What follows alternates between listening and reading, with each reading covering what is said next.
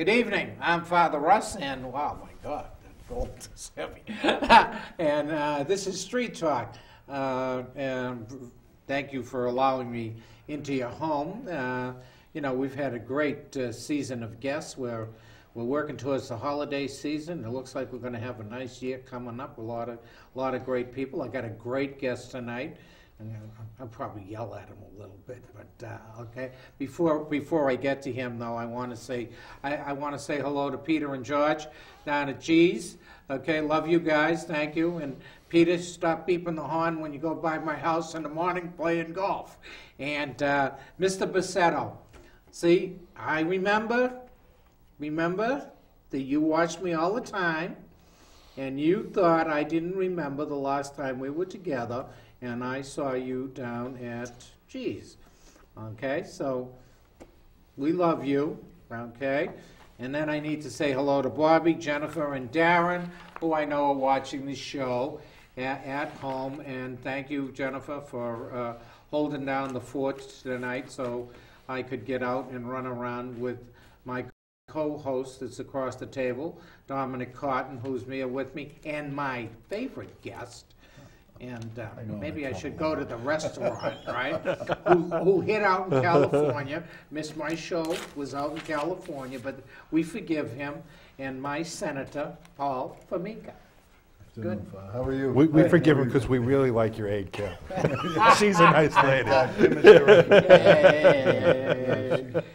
She covers up a lot of sins for me, Kim. She's a wonderful person. Well, you know what? Yeah. Well, you got nice people who work for you and stuff like that. You really got a, you've got a good crew, and all you do, you know, it's the businessman in you, I guess it is, that runs well. You know, I moved over to Waterford.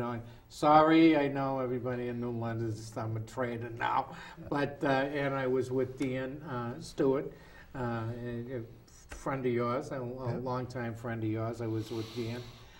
I have to say, this Democrat, I voted Republican. I'm sorry, folks. I've known Dan a long time and a great man, and I crossed over party lines because I do vote for the. You know, I vote for the person. You know, that's what you do, especially in a small town, a small community. You vote for the person. Yeah, you got to look at who's capable and who's going to. And I'm not going to say whether I voted for you or not because my Democratic people would throw rocks at me. You know. No, you told me the first time I was on, you weren't going to vote for me. You told me that. I told you that, but who knows, right? Only me and my conscience in the booth. Okay. But I guess what I really want to know is how you're finding stuff up at the State House, and how's it going? Well, listen, I think it's going great in the sense of being able to serve in this capacity. I mean, it's such an honor and a thrill to be the state senator for the 20th district and to go up there and, you know, after 24 years as a public servant, elected official in East Lyme, and you know, 30 years plus in business, you know, to have this opportunity, one, I tell everybody go up there because take the tour. The League of Women Voters has a great tour. You see all the history, the tradition, the Capitol, the LOD. You know, but that aside, you know, you're there, and we're there to do a job. And one of the things that I am in both business, as you mentioned, and in my time as first selectman in East Lyme, is I'm a process guy. You know, you got to have a good process so you have a good product. Right. Simple, right? Right. So the process up there needs a lot of fixing. And so I was up there. I'm excited to be a part of it. The first year, January to June, is the long session. The second year is a shorter session. It starts in February, goes to May. So we have all the committee work the first 3 months or so, and I'm on 3 committees. I'm on appropriations, which is the expenditure side of the budget, public safety, and energy. So, yeah. We got a friend on here, Paul. We used the. Good evening. You're on Street Talk. I know, Ray. That must be you. I'm on here with our Senator Paul Formica and Dominic. Okay. Who's your guest, Father Russ? Senator Paul Formica. Don't you know Paul? Hi, Paul. I know you know him. Right, yeah. Ray. Hi, Ray. Yeah. How you doing? He used to have a show. Do you still have the show? No, well, the show went with the first selectmen. Okay, okay, right. So we passed it over, You right, Mike? passed it over. Right. So you've seen him on here, right? Oh, yeah. Yeah, right. How are you, Paul? He's saying, how you doing? I'm doing Paul. great. I couldn't be better. How about you, sir? Good, Paul. How you doing? Good. We're up there trying to get things. Yeah, nice man. Get Pop it people up. together. Right. You got a question, Ray? I don't know what you're talking about. Oh, we're talking about what's going on in the state, representation and all that stuff. Oh, I see. Okay? I'll listen to you. Oh, okay. Love you, Kai. Have a good night. All right, Ray. Take care, Ray. I'll talk to you later. Thanks for calling. Ray is a loyal fan of everybody. He follows he's followed us for, 12 years, something like that. Okay. I hope he's doing well. Yeah. But he's a local New London guy and stuff like that. He's, Oh, glad he called. And I bet you more than once he's probably called your old show, Yeah, right? yeah. But yeah, we were saying about. So we're on committees. The committee work is in the beginning, and one of the things that happened this year that I think was a bit unusual is there are 36 members of the state senate. Mm-hmm. Well, this year there were 8 new members. Now I was Yeah, the only that's right, I was right. the only one that changed parties, but there are 8 new people. That's a big turnover Yeah, for a that's small group for like a that. small So there group. was a lot of interest in people getting together and talking. I hate to say it, cross party lines, because once you get elected and sit there, it shouldn't be about party lines. It should be about people and process. Yeah. So there was a lot of good conversation. And as it moved forward, it kind of morphed more and more into a political dialogue in terms of, you heard all about the fact the Republicans were shut out of the room. We put a budget forward. It was poo-poo, And listen, we don't have all the answers in the world, but you got to have dialogue with people if you want to have solutions. And so that's my biggest thing. I'm trying to get to know as many people as I can. I'm trying to get to know as many people as I can here in district so that I can understand issues and then have conversations. This is the one thing that we've done on the show, okay? And I have to give credit to Dominic across the table from me. Well, Paul saw it last time I went up to go testify. I think he's like, how many Republicans does this guy really know? but the fact of the matter is, okay, on the show, right, we wanted to cross over the aisle. We do. Most people know that I'm a serious left-wing, far-left Democrat crazy person, okay, on this show. So a lot of people, I think, were afraid to come on the show over the years, the other side. Dominic has, a tone that allows for... They warned me about you before I came on. And I came on anyway, just so you know. That's right, Okay? I remember. Right. But of course, over the course of a year and a half, we made a lot of Republican friends. I didn't get out there and say the only 2 governors that hired me to work for them were both Republicans. Yeah. Frank Seitz in Massachusetts that I worked for 4 years, and Governor Symington in Arizona.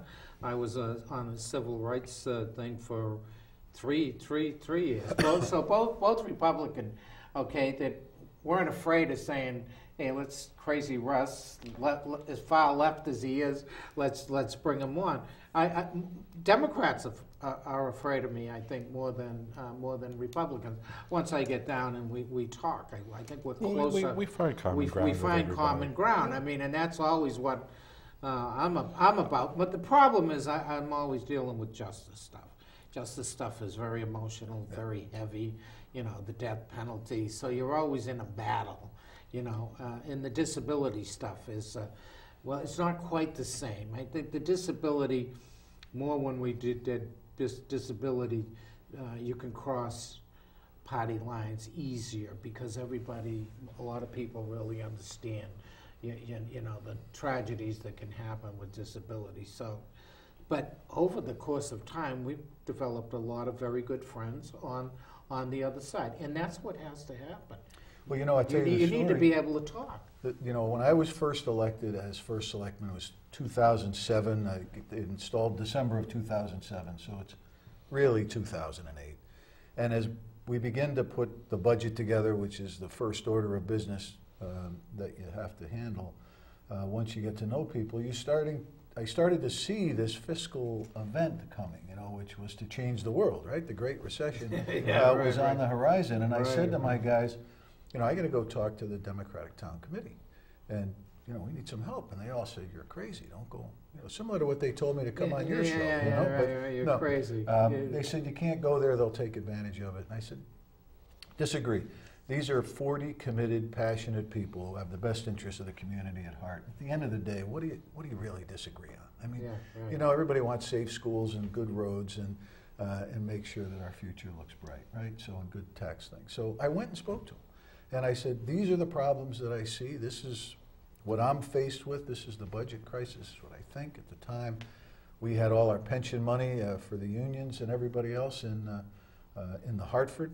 Hartford was wobbling a little bit, getting some aid, and out of that meeting, you know, Paul McDonough, who was the assistant banking commissioner for, I forget under who, longtime Democrat, came and volunteered for the pension committee, and, you know, we've doubled our pension holdings over the last 5 or 6 years as a result of bringing in expert people. I mean, the area, okay, your area and where you are, I mean, when you were running for office, people didn't want you to lose your seat. I mean, you also, because anybody can go to you. When you govern, it doesn't matter. You're not looking at party lines. You get a problem, you deal with the problem.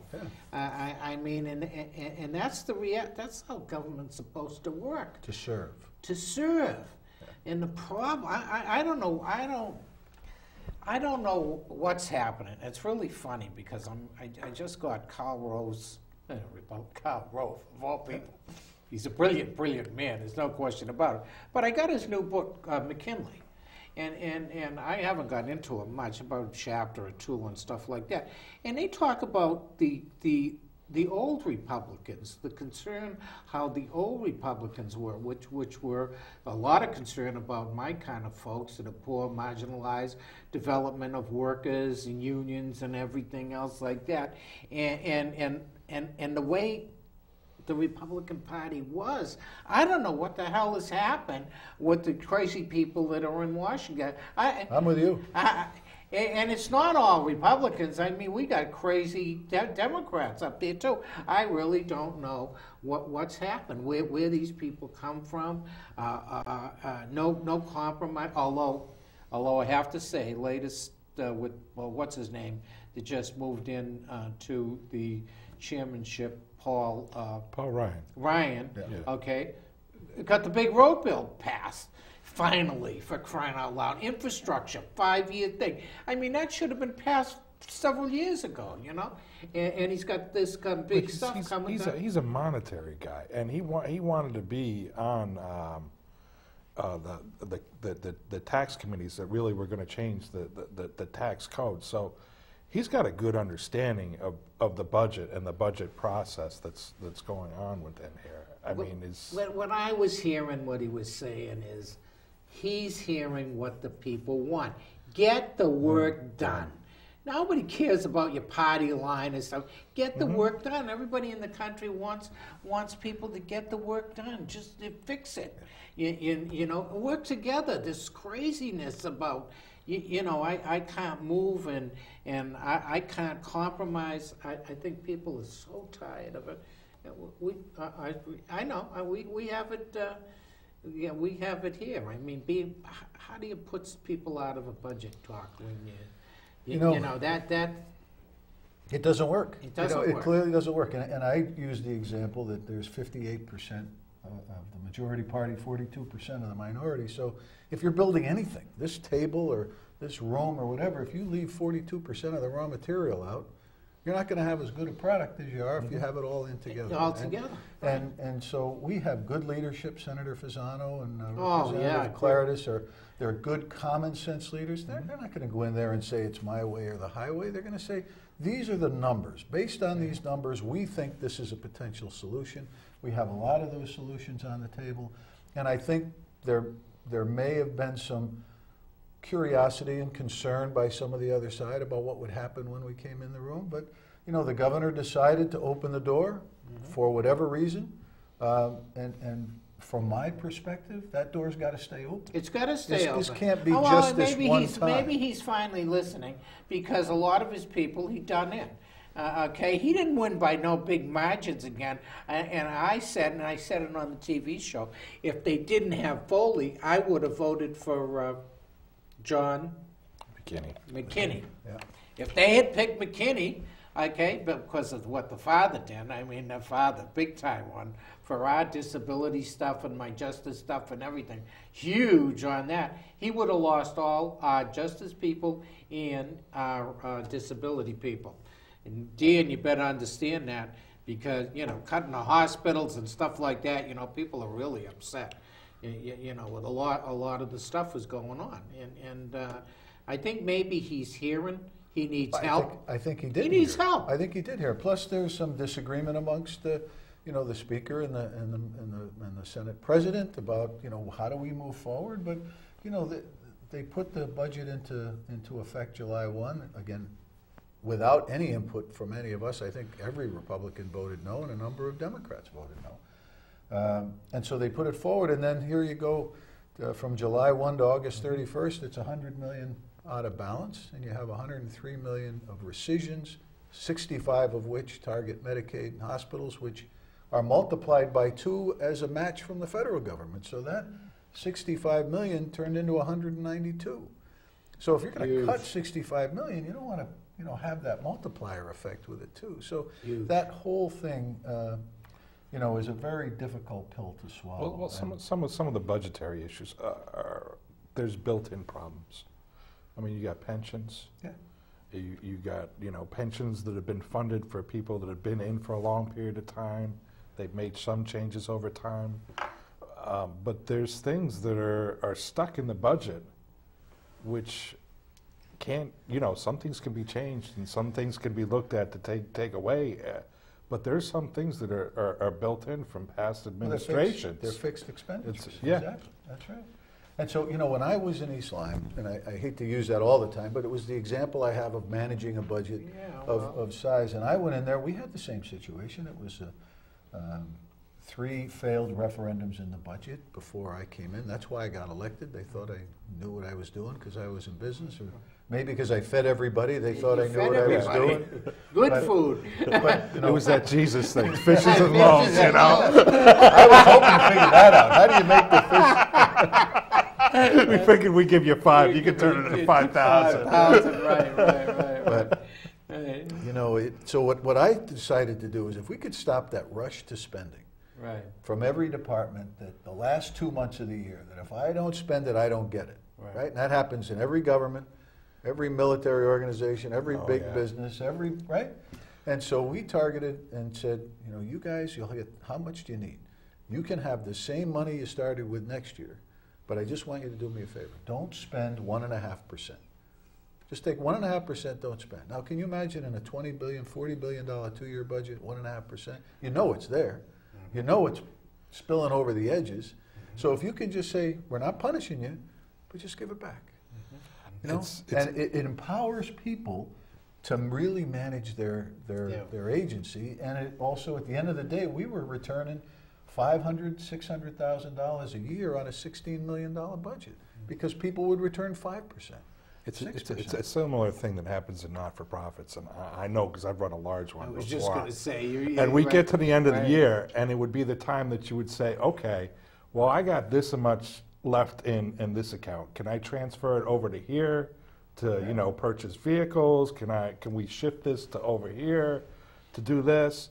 And the fear was, if you don't spend it, you're not getting it back next year.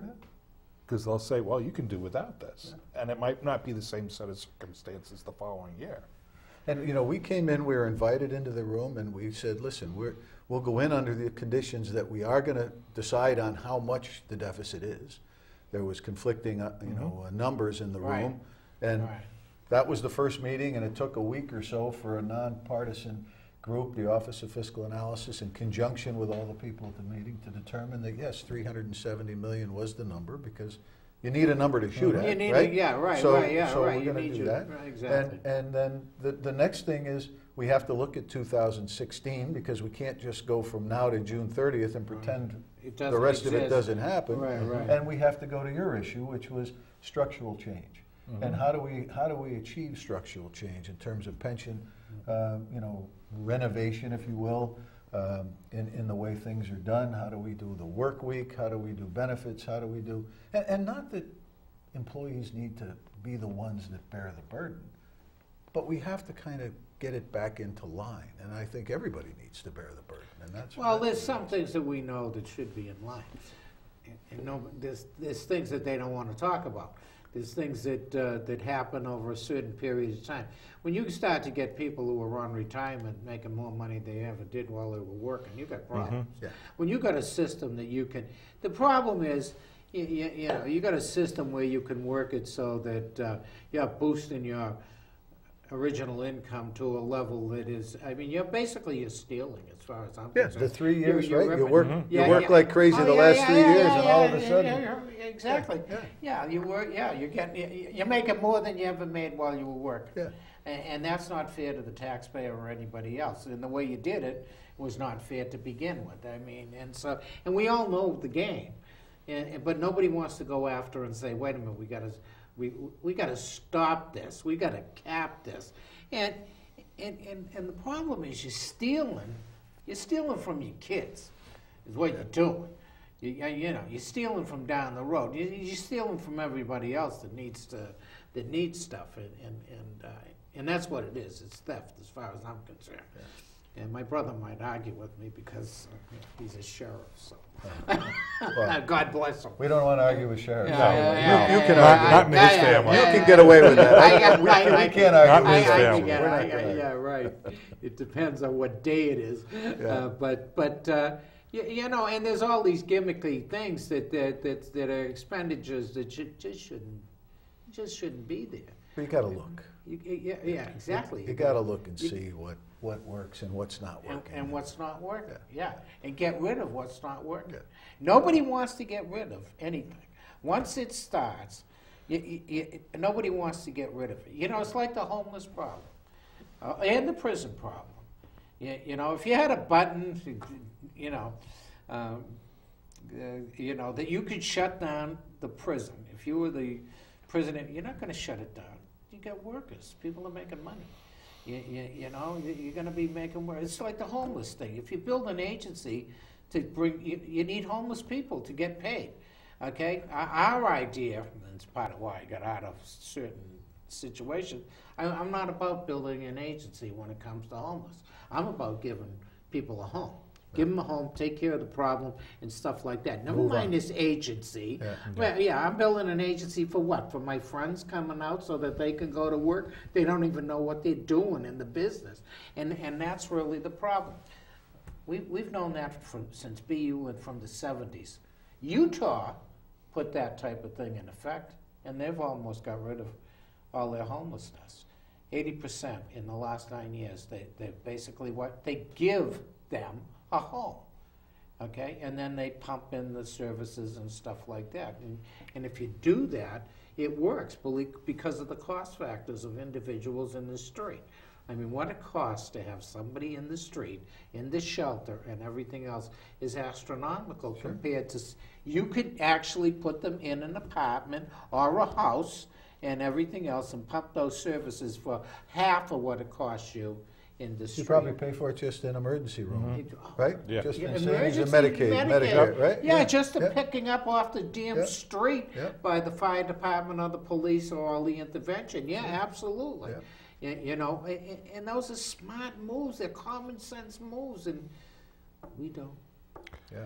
We don't implement. We live within a bureaucracy in certain agencies in the government, and I think you saw that when we were up there testifying against Department of Social Services, you know, because they wanted to change programs. I'm going to be back there again on the 17th. Good. Yep. So, but you know, they look at this stuff and they look at it on paper and they don't go talk to the people that are actually in the trenches. They don't. Yeah, And even when you give them the answers. If it's not part of their plan that they have, and they're not like short-term plans. They put these things in, you know, when administrations come in, and they have a long-term, what they have is a vision of what they want to change. And I think they think that it's going to happen automatically, or they do it in such a way that that there's a certain level of silence because people don't really understand what's going on until after the fact. Well, it goes to, you know, to Russ's point. It's the agency's survival first, and First, then the patients or the benefactors second. Second, and exactly right. Okay, I mean, when you're an administrator and and I use the homeless thing as a prime example. They basically built an agency here. You know, we had 400 or 500 people who were in the street when we did the count. We started getting rid of them, putting them in apartments and stuff like that. They built an agency. Yeah. Guess what? It increased. Of course it increased. You need them. Because if you don't have homeless coming in, you ain't getting paid. You don't need the staff. You don't need all this stuff. You don't need the building. Okay? Which you should have never bought in the first place, okay? Because you should have been, if you were buying anything, it should have been an apartment for these people, get them off the street, get them services in their home, and stuff like that. That would have reduced the population. Instead, you got an agency, and once you got an agency, you got to pay for that beast. That beast eats up the money, and that money, that's got to come. You got to get it someplace. You got to push for it and everything else. Well, you know, we're going to have it. We're going to have it in the social services. That Paul's going to be at that hearing. Yep. Yeah. Okay. With justice, the same thing with the prison. We're going to empty out the prisoners to what? You haven't built the infrastructure on the street to take care of them. Well, you know, I went to observe a process at York where they brought in and talked about people, what happens when they get out and they come right back, and why do they come right back? And most of it was, you know, you get out and the support's not there. No job, no home, no nothing. And I had Simple. I had Commissioner Simple was on. Yeah, he was on the Look, other I one. think he's good. He's I like a him. You great like him? guy. I love He's the good. guy. Very good. Guy is Very good. progressive, knows Yeah. what he's doing and stuff like that. And I understand the two-tier system he's dealing with, which I'm somewhat happy with. I'm concerned with older prisoners and stuff like that. And he knows the vision, and he knows you're right. He went over to Germany. They went over to Germany, and the Germans said, you know, what are you doing here, basically? They didn't say it that way. They said, you know, what we implemented is everything we learned from the 70s from your people back there. Germany and all it did, they implemented everything we did in the 70s. In the 70s, we were reducing all this stuff. Most of the programs were planned by convicts, ex-convicts, and stuff like that. They started emptying out the prison, and then what's his name went crazy on the wall with drugs, and reversed the whole thing and filled the place up. Now we're going to turn it around. But if if I haven't got a job, and if I got no home, and I just come out of the joint, and you threw me in the homeless shelter, I'm going to get a rock and a sock. I'm going to hit a cop over the head. I'm going to steal his gun, and I'm going to arrest him. Yeah. And I'm going to. What else am I going to do? Going back. And I'm going to probably go back, which is true. I mean, it's only common sense. If you got them, you got them for so many years. You should be training. Okay, you should be training them, and then release them to a program that is watchful, so that they can get back on the feet and not return. And accountable. You accountable. got to be responsible. Yeah. Good evening. You're on Street Talk with Father and his guest. Hi, I'm going to ask the senator something. Very good. Is he going to run for governor? You're going to run for governor. I don't know. What do you think? I have to win the next time first as senator, I think. Well, if he does, he got my vote. Okay, well, thank you very much. I can't commit Okay, yet. I just wanted to check with him. You know, you can come out early. You can be the first one, the first TV host to come The out. first host that comes out for Paul, you know. I honest to God, and I would have, and I told Jack, right, I would have voted for him. I was so angry at Dan Malloy, you know, and of course, I don't know if he talks to me lately, but he allowed the commissioner on my show or anything else like that. But he really upsetting. He was really upsetting with his commitments and stuff like that. I mean, and I guess everybody's afraid to tell him. You know, you better straighten out. I mean, you better get an appointment with Hillary if she wins, because I don't think you're going to get it. I don't think he's going to run again. And that's my honest thought process. Yeah, I think it's still a long way away, but it would seem... It's still a long way, yeah. But we traveled down that road, that long way, pretty fast. Yeah. Yep. You know. You know, the older you get, it seems the The faster that time we goes. get there, doesn't it? I know Yeah, it. You know, yeah. I love Nancy. There's no question about it. I love Lieutenant Governor Nancy. I mean, she's all on our issues. That's why she's the queen on my issues, on justice, on disabilities, and stuff like that. As was Senator Fasano. Yeah. Oh, I was just You going to know what? right there. He has the leadership and the vision to see that, you know, these are the issues that we have to deal with in our urban communities, and you know, we need to address this. And he went straight forward into it. I mean, I've met with him several times. I go to his constituent all the time. But he's right on target with it. The Republicans, God bless you guys and women, okay, have been solid on my justice issues this year. You know, I'll come out with this stuff, you know, on our issues, my issues. I mean, you know, I'm really pleased, you know, and hopefully it's second chance was I won't argue with where you might have been on those things, but. Well, you know, I had some problems with the amount of allowable possession of the drugs in Second Chance. I thought it was too much. You know, I'm not in favor of loading the prisons up with guys with the rehab and you know, a good 12-step program, you can get out and make you know, productive people in society. That's one thing. But when you start allowing an ounce of heroin to be a misdemeanor, I think that puts us in a little bit of trouble. And, you know? No? Yes? I'm not sure. I'm not a drug guy. Well, what I think about drugs is prison's the wrong place I agree with that. for treatment. Okay, I mean, it's like I deserve going to prison. I robbed, stole, and I was a thief, and you know, and whatever. I'm criminal. These drug guys, I don't see them as criminal. I see them screwed up with medical stuff. I see mental health people in there. You know, the ones that rob, they don't even know how to rob. They're not thieves. Yeah. I mean, Well, they're opportunity. What they you do? know, We to get it.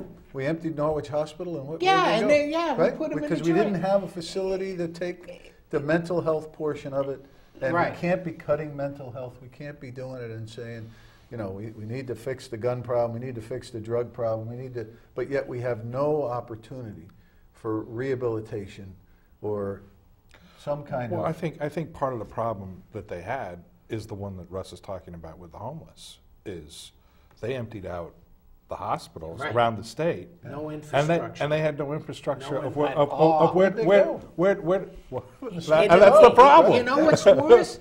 The worse is you can't do managed care.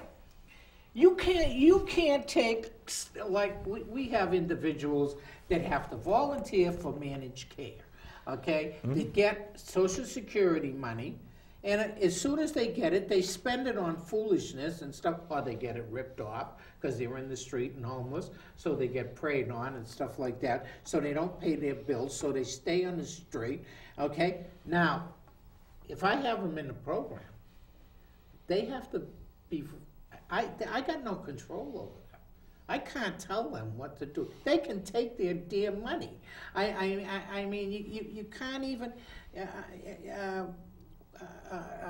When you become a person in control of their money, a conservator. Conserve. Thank you very much. God just talked. She's up there.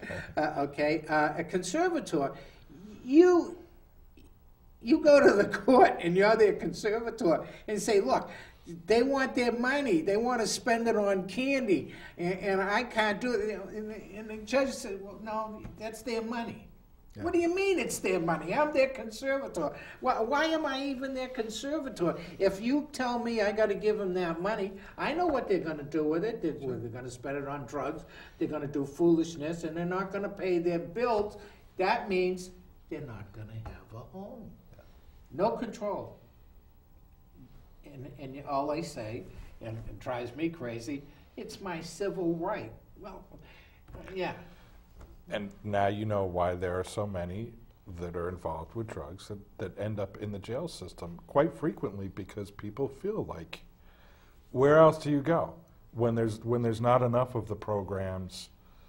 And unfortunately, for a lot of the people that you deal with in mental health, you would like to think that they would recognize this themselves, that they need help, but they don't. Yeah. And that's the difficulty. The problem is the administration up there thinks they can make judgments on their own. You know it, and I know it. They come into your place and they tell you, well, that's when they like clients. Okay, when you have a person that can't make any judgments on their own condition, on their own health and stuff like that. So you try to influence them influence them. You can't tell them. Influence them to stay secure in where they are and they're doing good and everything else like that. All they got to do is say no, and you're done. Yeah. You know, and they no, I don't want to.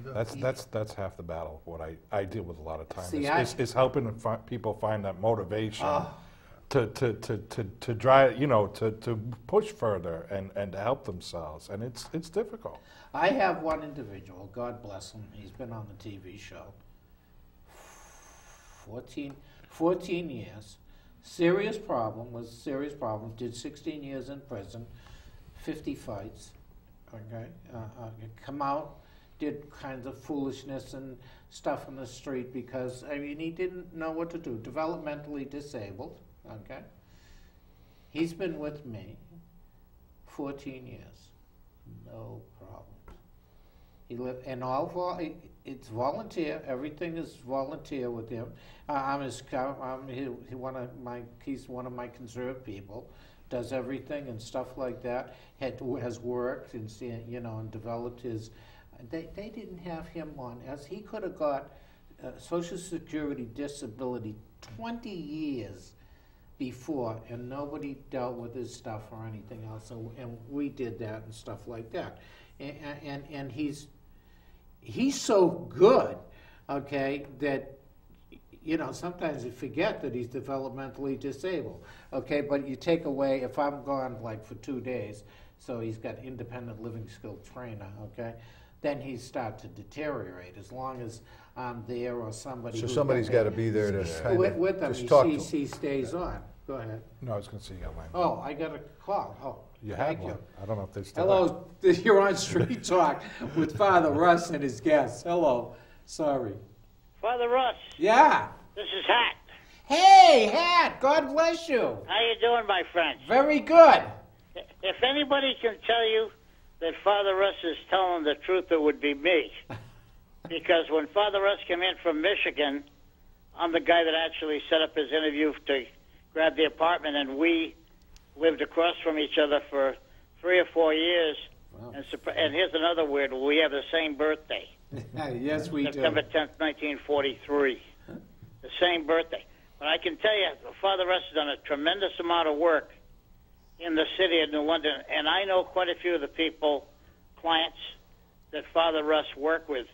And at first I thought, boy, Father Russ has control over everything that they do. And I said, geez, I don't know if that's right. But guess what? It is right, because many of these people, they are unable to budget their money for anything. The money, and when he said the money would go for candy or stuff like that, or for junk, he's absolutely right. Some of these people had ideas of getting a car and working at a place where there's just no way they could possibly do this. So unless Father Russ has complete control, these people have a tough time, and he gives them a great place. They have to adhere to his rules. He's very tough, but he's fair. You have to adhere to his rules, and it's simple. And we've already seen Father Russ knows a few people have come in and they've gone, and guess what? They're back out on the street. You know what I mean? And it's like me. I have a concrete head.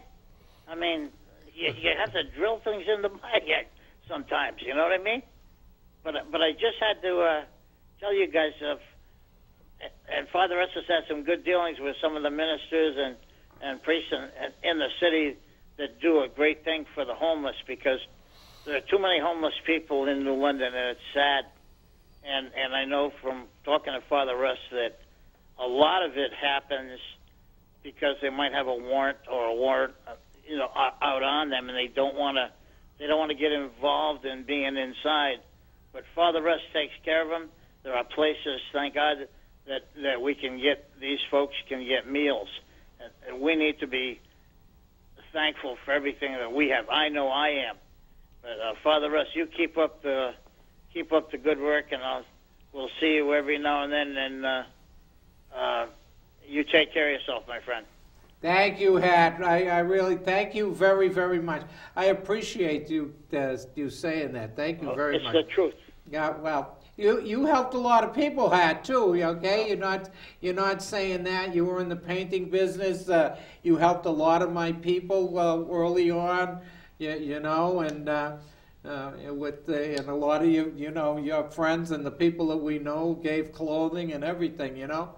Well, I appreciate that, Father. You take care of yourself, my friend. Thank you very much. All right, buddy. Love you guys. Okay, love you too. You take it easy. Bless you. Bye.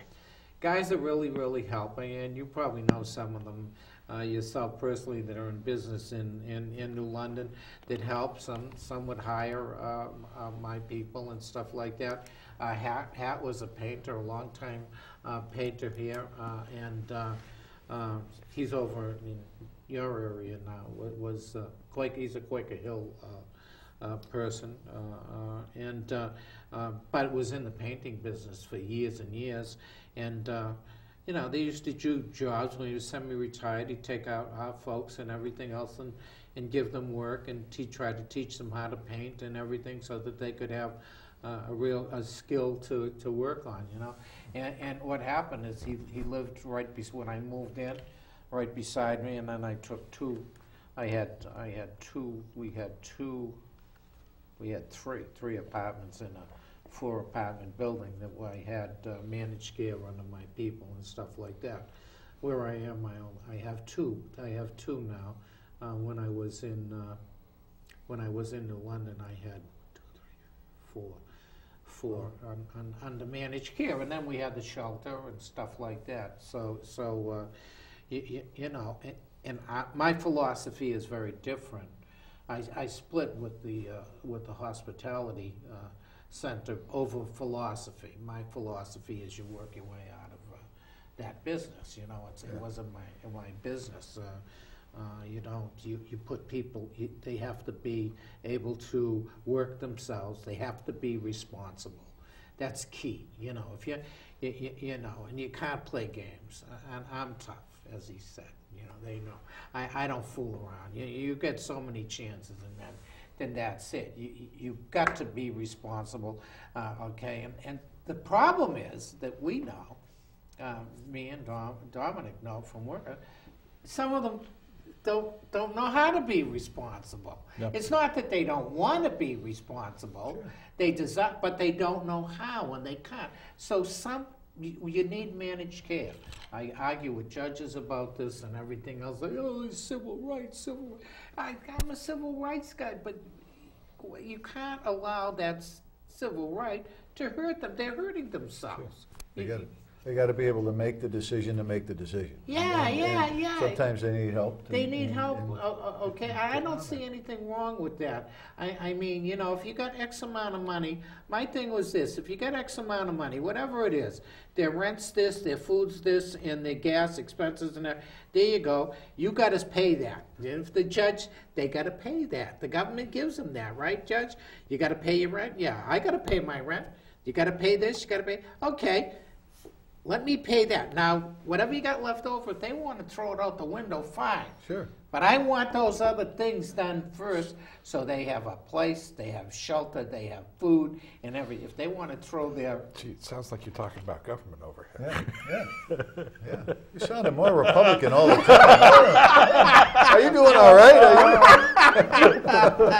That's why. Who voted for you? No. I was going to say the other committee you're on, and I know it's a big thing in the news these days, is the environmental committee. Oh, yeah. Well, energy. I'm on energy. Energy. And yeah. I always get those two confused a little Well, bit. there's a lot of similarities. Yeah. There's a lot of things that we deal together. Yeah, energy and public safety and appropriations. So energy, I know I took part in Solarize. Yeah. So I actually have my roof is up and running, and how's it work?